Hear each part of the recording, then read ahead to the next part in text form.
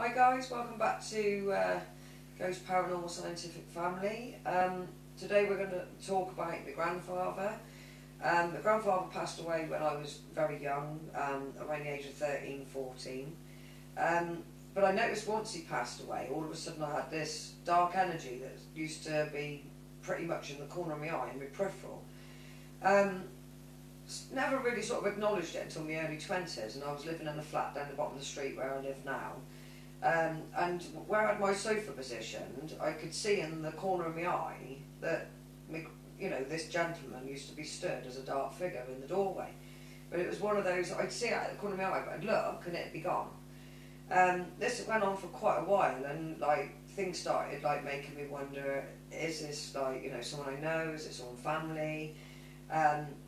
Is it someone that's passed away in the flat? Why does he only stand in the hallway? Why does he just keep watching me?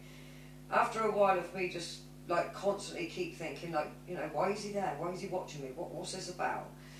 I basically rang a friend of mine that does tarot card readings. I don't get into tarot card myself, but I wanted to ask a question.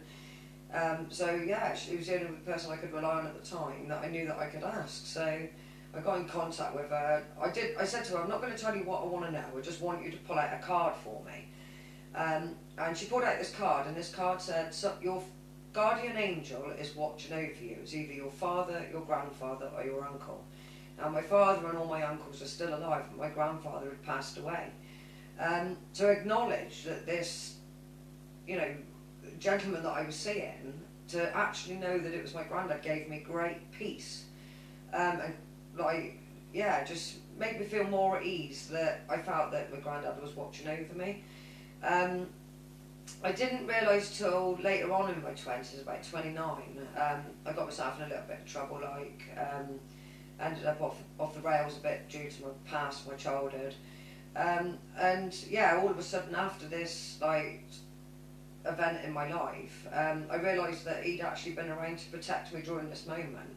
After this moment had passed, I then reassured him that, Grandad, I'm okay, it's alright now, you can go.